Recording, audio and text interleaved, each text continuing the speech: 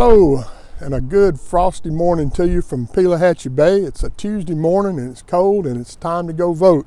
I did it on the way. I'm Bobby Cleveland with Pearl River Valley Water Supply District, and this is our second Giant Salvinia update. The temperature today is in the 30s, and while it's cold, it's not quite the kind of frigid weather we need in our battle against the Salvinia, but it helps. Every little bit of cold, freezing weather helps, especially as the water gets lower. The lake has been lowered about 1.3 feet from our average pool. Today it stands at 296.2 feet above mean sea level.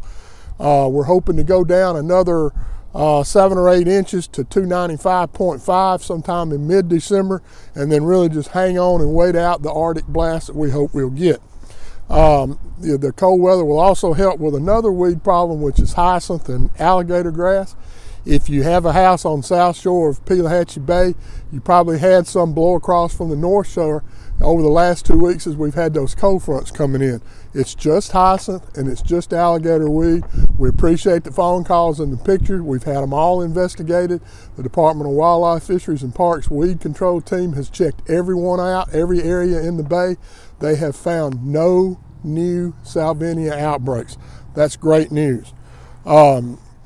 They still have over 4,000 feet of boom out surrounding all the areas that have the Salvinia. That's why we are confident that while the hyacinth and alligator weed that was outside the containment area was able to blow across the lake, we think we kept the Salvinia contained. There have been no breakdowns in that situation. The wildlife continues to spray hard the North Shore areas of Pelahatchie Bay.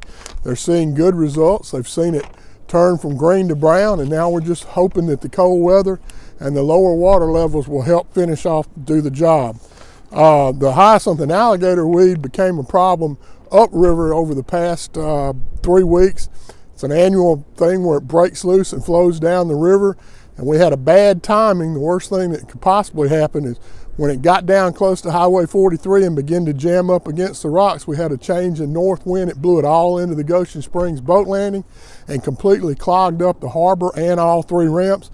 Our crews went to work, fashioned out a track hoe with a homemade or shop-made basket to go out and scoop, and they took over 25 or 30 dump truck loads out of the water and safely disposed of it. They have used the same device to keep it open and will continue to do so. Pearl River Valley Water Supply District hopes you all had a great Thanksgiving weekend. We hope you have great holidays ahead, and we hope to hear more good news about Giant Salvinia in the future. Thank you.